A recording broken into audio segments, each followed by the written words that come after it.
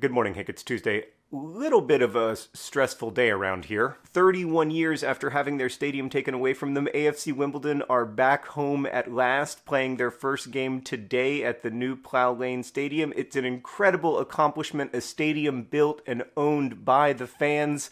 I'm so excited. There's also an election. If you're eligible to vote in the United States, please do. You can find your polling place and more at vote.org. Okay, I'm going to make a video about something else. Okay, so back in March, we did a live show fundraiser that I did not at the time realize was going to be my last experience of the old normal. And after the show, someone whose name, unfortunately, I do not remember, came up to me and handed me this, an art project called Alaska for Looking. This is the entire text of my first novel, Looking for Alaska, but rearranged into alphabetical order. So it begins with all the numbers in the book, and then quite a lot of A's, because apparently I love an indefinite article. And so just before the world I thought I knew turned into a strange, dizzying, uncanny version of itself, someone handed me a novel I thought I knew turned into a strange, dizzying, uncanny version of itself. I last read Looking for Alaska in 2004 when I was 26 years old. I do not enjoy reading my work after it has been published, partly because it's very frustrating not to be able to change anything, and partly because, you know, there are lots of other books I would like to read. And so 16 years later, I don't really feel qualified to comment on Looking for Alaska, but Alaska for Looking is fascinating. Like, for example, here at the end of the letter H, it reads, hygienic, hyperventilating, hypothetical hysteria, I, which would not be a bad title for my autobiography. Like, hygienic, hyperventilating, hypothetical hysteria is my overwhelming response to 2020. It's just such a good line. It's one of those lines that you wish you had written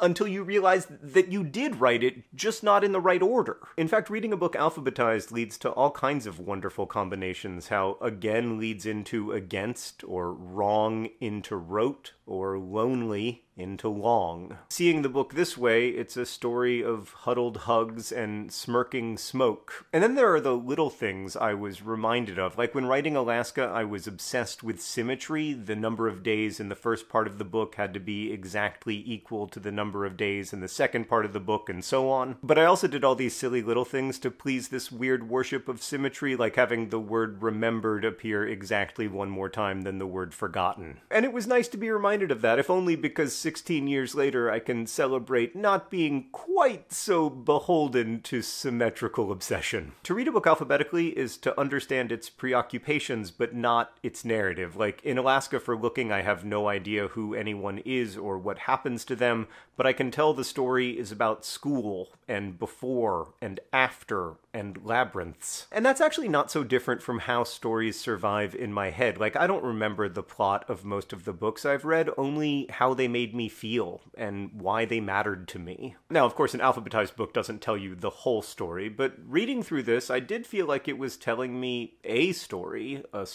about me, and me, and me, and you, and you, and you, and time, and time, and time. The end of Alaska for Looking will not make sense to people who haven't read the book, but if you have, you'll know how strangely lovely and wrenching it is. The alphabetized book ends like this.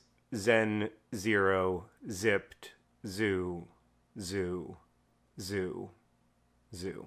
Which is not such a bad way of saying goodbye to that story. Hank, I now return to my hygienic, hyperventilating, hypothetical hysteria. I will see you on Friday. This video contains a clue, just like all my recent videos do. The clue leads to a secret live stream and was repeated 4 times toward the end of this video.